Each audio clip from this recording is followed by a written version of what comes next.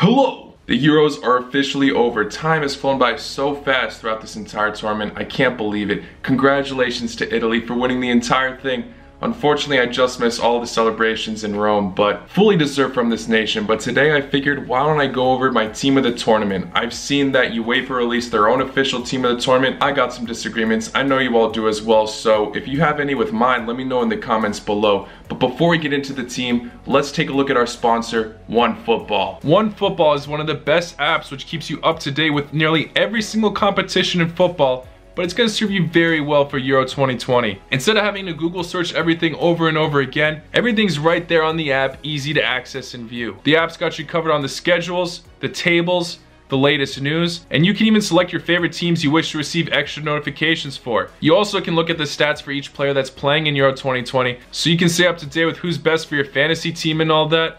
Guys, I highly recommend you download this app. It's very convenient, easy to use, completely free, so go check it out. Might as well. I'll leave a link in the description below. Alright, so we're just going with the basic 4-3-3 formation. It's nothing deep here. But obviously, let's start out with the goalkeeper first. This guy won the player of the tournament, and I think it's fully deserved.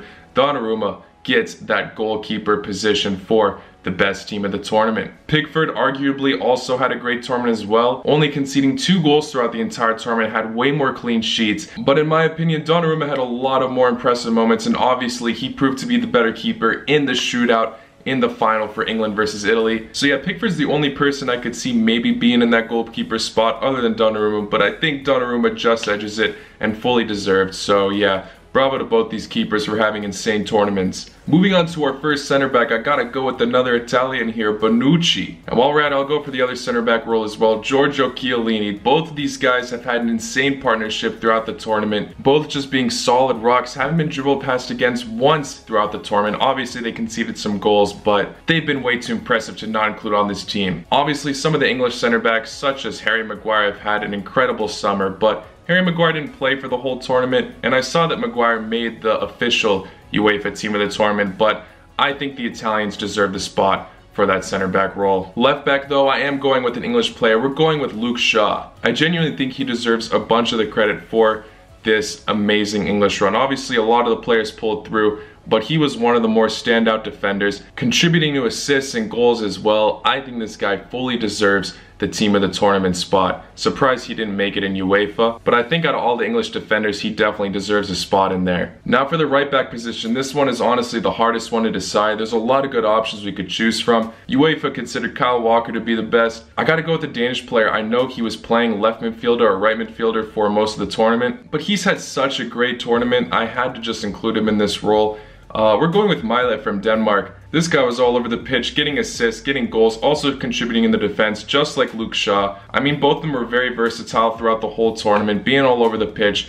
I think these guys both deserve the fullback spot, and Denmark obviously had an incredible tournament, so it'd be pretty criminal to not include some Danish players in this squad. Now moving on to the midfielders, staying on topic with the Danish players, we're going with Højbjerg. This guy actually made it onto the UEFA team of the tournament, and rightfully so. The Danish midfield deserves a lot of credit, and this guy was a huge part to their success, unfortunately getting knocked out in the semi-finals, and they still played very well throughout the whole tournament. So bravo to this guy, bravo to the rest of the Danish squad. I hope no one disagrees with me on this decision. Now going with the other center mid option, I'm going with Pedri. This guy won Young Player of the Tournament and fully deserved. I think he was one of the hardest working Spanish players throughout the tournament. Obviously, there were some other sick players in the squad. Other Spanish players, honorable mentions, I guess Olmo played pretty well. Obviously, he missed the penalty against Italy, but he was still very noticeable throughout the entire tournament. Not converting a lot of chances, but still providing a decent amount of assists and still giving it his all on the pitch. I was impressed with him as well, but I think Pedri just tops him in terms of performance. Now for the foul midfielder, this one's tough. I'm gonna have to agree with UEFA's decision though for their midfielder options.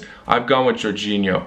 Verratti was also a solid option. I think we definitely got to include an Italian player in there. Sort of similar to why Pedri deserved the spot. Very hardworking, played in every single match. I don't know, it's a tough call, and it's honestly hard to debate with between him or Verratti, but I've had to go with Jorginho. But let's move on to the attack. Here's where I had some changes compared to UEFA's team. UEFA put in Sterling, Lukaku, and Chiesa. The only similarity I have with that list is Chiesa. This guy didn't necessarily score a lot of goals, but he was very, very noticeable throughout the pitch, and his goals he scored were very crucial. Scoring the goal to put them in the lead against Austria after Italy were having a tough time against them, and scoring against Spain. And even in the final, he was all over the pitch, making so many dribbles. This guy is just brilliant. I knew he was Italy's most underrated player, and he proved it in this tournament. I'm glad I made that call. He obviously did very well in Serie A this season as well, so hopefully he continues his run on form with performances. But in my opinion, he was one of the best attackers in the tournament. But let's move on to my disagreements. I was banking that Lukaku would make the team of the tournament.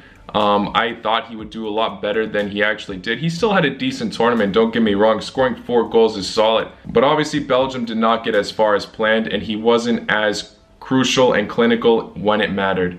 So I gotta give it to some other players, and these guys topped him in the top scoring charts. I've gone with Schick for striker, obviously. He only lost the Golden Boot by 1 assist to Ronaldo, and he was the biggest surprise throughout the tournament. I don't think anyone expected him to score so many goals. Only one of his goals was a penalty as well. He also scored potentially the goal of the tournament. This guy defied all odds. I think a lot of people started to doubt Czech Republic and their performances, and they actually did very well, beating Netherlands obviously. You gotta include a Czech player there, and I think he was one of Czech Republic's best players, so I think it's weird that UEFA didn't include him, to be honest, but it is what it is. And then the final player I'm choosing is Cristiano Ronaldo. Yep, Portugal got knocked out in the round of 16s, but this guy still won the Golden Boot for Euro 2020. Not to mention he was in the group of death where all of his goals came from. I definitely think it's between either him or Raheem Sterling. Raheem Sterling obviously scored a lot more crucial goals for England, but if we're basing on individual performances, I think Ronaldo just tops him. It's really neck and neck though. I think that spot definitely is either Cristiano Ronaldo or Raheem Sterling. I'm gonna give it to Cristiano Ronaldo though. Yeah, he played less games. There's obviously so many honorable mentions. So many players have had insane tournaments. I feel bad leaving Raheem Sterling out, honestly. But I guess UEFA did, so it doesn't really matter. I'm just that one guy on YouTube giving you my thoughts. But yeah, if you have any disagreements with me, I'd love to hear what you guys think. Let me know in the comments below. Thank you all for making it to the end. If you enjoyed this video, please hit that like button. Subscribe if you're new. I'm thinking to maybe do a potential worst 11 of Euro 2020. So if you guys are interested in that, let me know in the comments below. Take care. La noche.